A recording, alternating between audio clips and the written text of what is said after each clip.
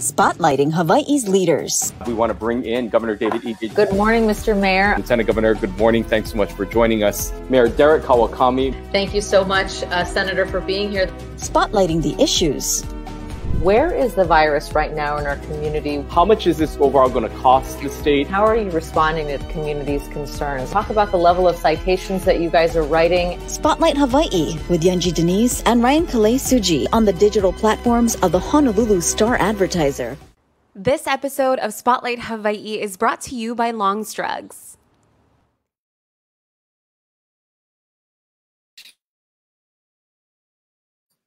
Or not. Happy Aloha Friday. I'm Yunji Denise. Thanks so much for joining us here on Spotlight Hawaii. Ryan has the day off today, but we soldier on, and we have a very important and interesting guest today. We're going to be talking about COVID-19 and long COVID, particularly looking at families and children. There's a very interesting national study that Kapiolani Medical Center is taking part in. So joining us now to give us some insights into this is pediatrician Dr. Jessica Kosut. Thank you so much for being here.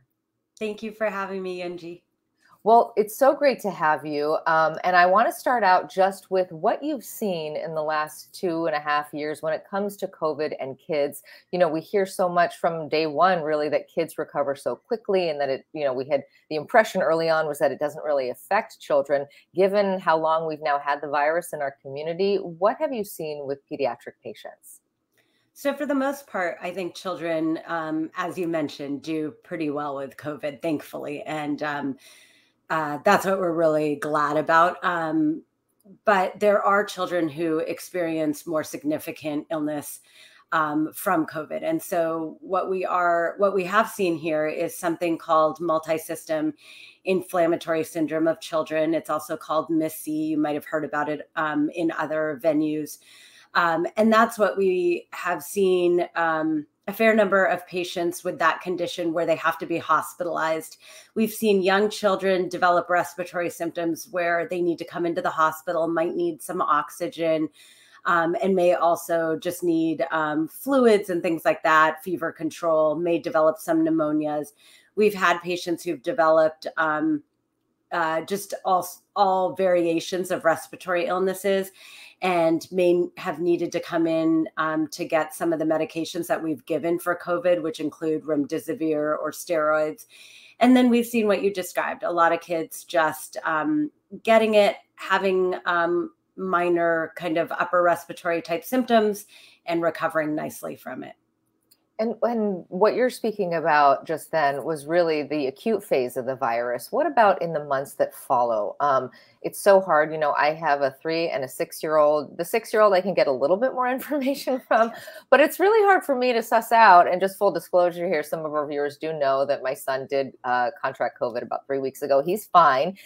He recovered in about 2 days. But, you know, how can I assess whether or not he or, you know, how do other parents assess and doctors whether they suffer from long COVID as children? So I think you ask a really good question, and I think that's really the hope of our study. So this is a National Institutes of Health study being conducted across the country. We are one of 30 sites enrolling children, which I'm really excited about to have Hawaii as a part of that. And through this study, we're really hoping to understand all the things that we don't. We know that there are 2 types of long COVID in children. There's what I just told you about, which is the multi-system inflammatory condition, which we're seeing about 4 to 6 weeks after someone has COVID, after a child has COVID. And then all the other things that fall under long COVID, which we've talked about in the adult patients, but I don't know that we really understand what that looks like in children. That's a whole slew of symptoms, everything from feeling short of breath, having a prolonged cough, being more tired than usual, having difficulty sleeping, mood changes, headaches, changes in smell and taste. And so that's the part where I think recover, or that's what our study is called, the recover study, is really to enroll patients ages 7 through 25 and really get a sense of what their symptoms are following it. And the way we're doing that is through really thorough questionnaires asking them about all of their symptoms and doing it at different time points out from when they had COVID. And if they're having symptoms that seem persistent, we're bringing them in and doing additional testing. So that might be EKGs or lung function testing. And I think those are the metrics that will really help us define what long COVID might look like. And then the study is enrolling healthy patients as well, who may not have ever had COVID, or even those who may be unsure if they ever had COVID. And we can maybe help them answer that question. Interesting. And how long is the study, and how far into it are you? And also, how many children are you hoping to take part here in Hawaii? And I know you mentioned 30 sites across the country. Just so how broad is this? It's a really broad study, and we're really hoping to get, it's going to be the numbers that are going to be really helpful in figuring this out. The more patients we can enroll, the more information we will get. Our goal here in Hawaii was to get 30, we do it by parent and child pairs, and we were looking for 30 pairs. We are still enrolling. We started this study a few months ago, and we've had a really great response, which we're excited about. And I think why it is so important for us to enroll here in Hawaii is because, we have a different population than the rest of the country. And initial studies around the country talked about the impact of children, the impact of COVID on children, and particularly described the impact in Hispanics and Blacks. But we saw here in Hawaii that our Pacific Islanders, our Native Hawaiians, were affected. But we don't actually know that. A lot of that is anecdotal. And that's where this study will be important, and really getting enrollment from all of our population. And even just the fact that we have one of the highest concentrations of mixed race population in the country, I think our data is particularly important. Interesting. And I know, and the length of the study. How long are you tracking these families? Yes. Yeah. So it's a long commitment. It's anywhere from 2 to 4 years, but they're very spaced out. So the visits are about 6 months apart. At the beginning, it's pretty straightforward. We have patients give us a saliva sample. And it's a fair amount of saliva. So that was a challenge for some. And then we have a blood test. But what I love about the blood test, being a pediatrician, I know that children are nervous around that. It's a test you can do at home. You actually get a kit in the mail. The technology is amazing. You're putting a little device right on your arm, leaving it on for about a minute or two, collecting the sample and mailing it back. From the saliva, we're getting DNA testing. From the blood, we're getting antibody testing. And that's where we can actually tell families, you still have immunity from your active infection, or it doesn't look like you had the infection, or you were vaccinated and you still have immunity from that. And I feel like that's really interesting information that people want to know. So there are benefits from doing the study and getting all of this information. Yeah. And let's talk a little bit about vaccines, because we know that they are available for children. In my own case, we'd signed up for Pfizer because it was the first available. And unfortunately, he only got 2 of the 3 shots before he caught COVID, which was a bummer. But, he's still continuing on that course, and will have his 3rd shot. But I'm interested to know, there hasn't been this uptake in the super young pediatric population that a lot of folks were hoping for. Do you see a difference in your own patients between the kids who have been vaccinated and those who haven't in terms of outcomes? Absolutely. And the age group that we really saw that difference in was kind of the older kids, the school age and teenagers. And definitely we only saw them, and this may be different across the country, but here in the multi-system inflammatory syndrome of children, all of our patients were unvaccinated who got that. And that's a significant disease where often children are ending up in an ICU setting. And it really, as you point out, even though your son received 2 of the shots, he recovered quickly. And perhaps that speaks to the fact that those 2 vaccines did play a role and have an effect and make his course less severe than if he hadn't received any at all. Interesting. And in the patients that you're seeing, are you able to identify long COVID in kids? Let's take the MIS-C symptoms out of this and that diagnosis out of this. But, you know, when you're talking about fatigue, I mean, my kids are tired sometimes, I don't know, and general irritability. I mean, like, how do you gauge those things in children, especially, I mean, even if you take the 7+, who, you know, ostensibly can articulate how they're feeling. How do you separate just, you know, oh, they're just kids, or, oh, they had COVID? So, you know, I think it's a challenge, right? And we're all sort of hypersensitive to this now. There's all this information about long COVID. But the definition is that it's a symptom that persists beyond 4 weeks from when they had COVID. So to start with, that's an important thing. But then it's really, I think parents have that intuition, and you know when your child, when there's something lingering, there's something not quite right. And that's where we would encourage you to talk to your pediatrician. We are seeing our infectious disease specialists getting referrals for these. They tend to be more severe cases, right? So it tends to be what people are really concerned about. So we've seen some with rashes and, you know, kind of almost like hive appearance to the skin,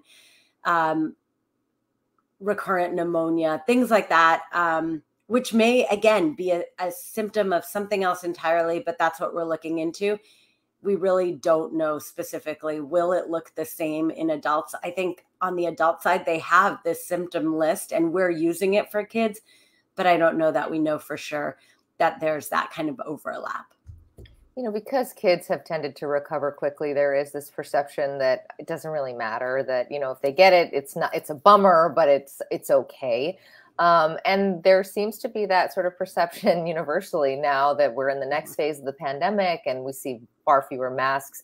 What is your sort of feeling about where we are when it comes to COVID and how cautious we need to be, particularly about pediatric patients? I think that's such a challenging question. I think we need to be cautious because I don't think we know long-term what the effects of this virus are. It's been such a different virus than anything we've ever seen before in terms of, you know, these children that we did see with significant disease, kind of all the havoc that it wreaked on the body. Having said that, though, you know, we've also seen the mental health impacts of the pandemic and masking. We've seen speech delay in young children just because they can't see people speaking because people are always wearing masks. They're not seeing facial expressions. And so I think that as we move through this pandemic, some of it is that we need to learn to live with this disease. But this is where vaccines play such an important role. And I do think even though we may think that most children have mild symptoms and hopefully they're not going to have long COVID or long symptoms of it, I think getting them vaccinated is such a key part of moving forward in this pandemic, preventing its spread to everybody, including our older population, our kapuna, and our vulnerable population. So I think vaccines are really going to be the key moving forward. We also have some preliminary evidence that vaccines prevent or make long COVID symptoms less severe in people who may be prone to it. But again, that's something that this study really hopes to look at because we're asking who's been vaccinated. We'll have that information about how their antibodies have held up. And then we'll also have genetic studies to help us understand who might be that portion of the population that are more susceptible to long COVID and what is it about their genetic makeup that allows that. Yeah, and at this point, we know it's still sort of in its infancy in terms of understanding this disease, but what are the treatment options for kids who come to you who exhibit symptoms of long COVID? So those who have mild symptoms, it might just be supportive care. So really young infants may just develop such severe stuffy noses and coughs that they are not feeding well. They get dehydrated. So it might be as simple as giving them intravenous, so placing an IV and giving them fluids. On the other end of the spectrum, a lot of children do develop either pneumonias or lung disease secondary to it. and they require oxygen. And if they're needing oxygen, we'd like to prevent them from worsening and needing our ICU. And that's where we give a medication called remdesivir, which really came about during this pandemic, was previously used for some other things. In some cases, we've utilized steroids as well. With the patients who've received the remdesivir, they've done well. And then also for patients who might be high risk, who have reasons to be immunocompromised, if they get COVID, we can give that remdesivir before they have a lot of symptoms and hopefully prevent bigger issues. And then, of course, Paxlovid is another option. That's that pill that people can take. And especially if you're high risk, that's really who we want to offer that to. Yeah. And in terms of if you think that your child has long COVID, we had talked to Dr. Dominic Chow, who runs the long COVID clinic for Queens. And he said when it comes to adults who are his patients, it's really just treating the symptoms as opposed to being able to treat long COVID itself. What are your thoughts on treatment options when it comes to that phase? Completely agree with him. There, at this point, it's symptomatic treatment. It's helping people through the symptoms. And I don't think we have a lot of options around that. We do have some experience with some diseases that overlap. And so that might be helpful. But again, that's what this study is going to look at. What are the symptoms we're seeing? And then from there, we hope we can springboard into how do we treat these and how do people respond? I agree. Right now, that is really challenging. So while we may be able to tell someone they have symptoms of long COVID, we may not be able to do much about it at this point, which is really hard for us to accept. And of course, for patients and their families as well. Yeah, especially for parents, you want to do everything for your kids. So that seems really tough. I want to ask you about sort of more broadly in your work as a pediatrician. I was talking to a friend of mine who's a teacher, and she said the learning loss is one thing, but it's the social emotional loss that has been so challenging for her. She happens to teach fifth graders. And so just saying that the kids are coming in and they don't know how to relate to each other in the same way because they spent so much time at home. I'm wondering what you're seeing in your own practice when it comes to the sort of ripple effects of the pandemic beyond, the immediate health concerns, these other issues that are sort of starting to, show themselves.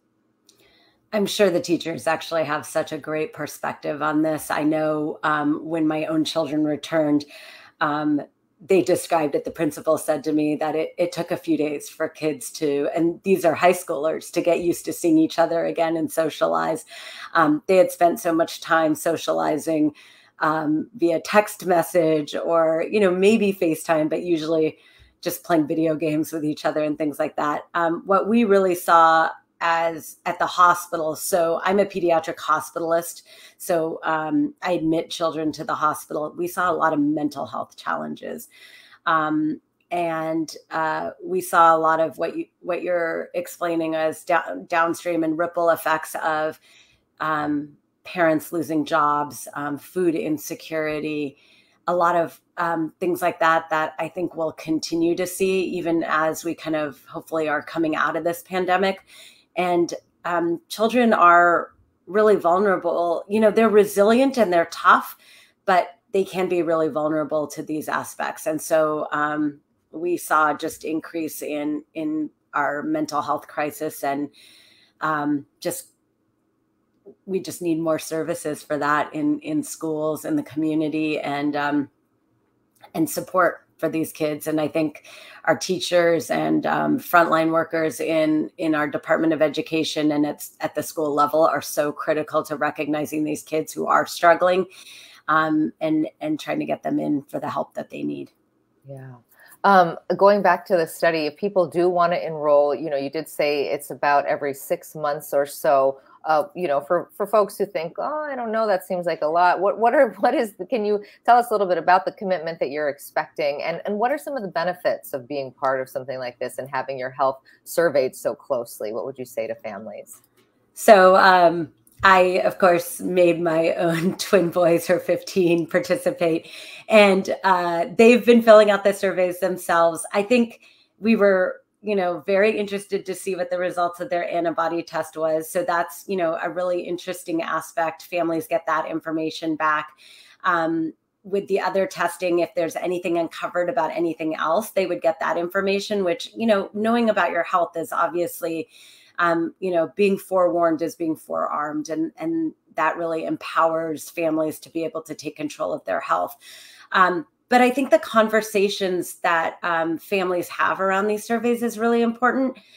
In our house, as my boys filled out the survey, they asked questions. They said, Mom, I feel like I've been tired after this point. Do you think that was COVID related? And then we've kind of talked through, okay, well, how much have you been sleeping? Let's look at that. Let's look at, making sure that we're doing all the right things. And then let's see, do you still feel that fatigue, or do you still feel this? And in most of the cases for my own boys, we've figured out it was other things. But going through this inventory and really talking through it, I think is also another great way to connect with your children and be having conversations around this. And it's really led us to just talk about their overall health, which, we are in a family of 2 physicians, so we tend to do that. But I still think the conversations have been really good. And I think that families can look at that as another opportunity to have these discussions with their children. I know you said that it's 2 to 4 years, but will they be releasing the results sort of as they come? When can we actually expect to have some information coming out of all these surveys that are happening? So the antibody results you get within about 6 weeks of when you provide that sample. And the survey results, that may take longer. We're hoping, they have given us bits and pieces of information. For example, there were some people across the country who had mentioned some mental health concerns. And so the NIH recognized that and said, we really need to support families. If a child puts that information in, we need to make sure that we have safeguards in place. So I think there will be a little bit of information coming out here and there. But I have a feeling it will be at least 2 years before we really get some concrete information. You asked about the time commitment. The surveys take about probably about 15 to 20 minutes if you're really thoughtful in answering it. And then the first visit is about an hour. And then if your child is looking like they're having symptoms of long COVID, you get put in this other arm where of the study, where you will then have your child will undergo an EKG and undergo lung function testing, which of course is so important and will be helpful to families to understand, my child is saying they're short of breath, but okay, now we've done this EKG and it looks okay, and we've done lung function testing and it looks good, or we have concerns. And if we see that we have concerns, we will get that information back to their pediatrician and work on getting them the care that they need. And so it's a great way, if you have any of those concerns, to have them enrolled and get that testing completed. And I know that you said that there's 30 sites across the country. So how much of this information is being shared sort of, researcher to researcher? And when can we actually expect to see some trends emerge? I don't know how long, I'm not a doctor and certainly not a researcher. So how long does it take to actually see those trend lines and actually be able to make something of them? Yeah, so they're very good in the network of putting out news and research information. So they do bi-monthly seminars where people are coming out with the latest information, what different studies have shown. So I think they will be good about getting some of these trends out early, but I still think 1 to 2 years is really what it's going to take to really know. And part of it will be how many patients do we have enrolled. I think it's going to have to be in the 2,000-3,000 range in order to really say we've got some trends we can look at. And that's what's been a challenge before this. When a lot of these things were first described, it was, in pockets of the country or in the world where they had 15 to 20 patients. And it's really hard to extrapolate a lot of information from that. And so the benefit of this study is if we get 10,000 parent-child dyads, that's going to really help us be able to see what's really there and what's, what might be us being tired from a pandemic versus from long COVID. Interesting. Well, we're just about out of time, but I just wanted to get your final thoughts this morning. What do you say to parents who are navigating their way through this? And going back to vaccines and the importance of that, people are, still, as we mentioned, that the pediatric population, especially those under 5, have really not seen the uptake that the government had hoped. What do you say to families who are navigating their way through this right now? I think the first thing I would say is talk to your pediatrician. They are somebody you've established a relationship with, you've had long-term conversations with, and they're going to be your best source of information. I think one of the hardest things of this pandemic is navigating information online and seeing what is real, what is not. There's just so much information. But I think that the vaccines we've shown are safe and effective. The children's doses are at a lower dose than the adults. And that's an important thing to keep in mind. So they were dosed by patient age and weight. And so I think we've run a couple of vaccine clinics at Kapiolani. Kids have done great with it. Parents who've been there have been excited to be able to protect this younger age group. And I would love to see more uptake of that vaccine. And I think that's really how we move forward in this pandemic. And if anybody's interested in participating in this study, we would love to really have Hawaii represented and to really share our data with the rest of the country, because I think we have important information about our specific population that we'd really like included. Fantastic. Well, if you are interested in finding out more, the study, I believe it's recovercovid.org, where you can try to register, and it's parent-child pairs. And it doesn't matter whether you've had COVID or know that you've had COVID or not, right? No, anybody can join, and we can give you that information if you're not sure either. Okay, fantastic. Thank you so much, Doctor. We really appreciate your time this morning, and we'd love to check in with you in, a few months or a year from now when we start to see some of those trend lines. Thank you. I would love that. Thanks for having me. Aloha. Aloha.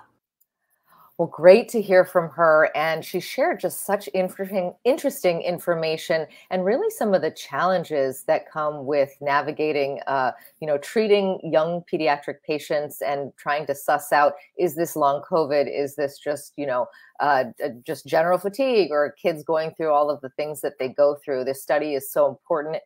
Wonderful that Hawaii is taking part. It's through the National Institutes of Health. Again, recovercovid.org is where you can find out more about the study and find out whether or not you can participate.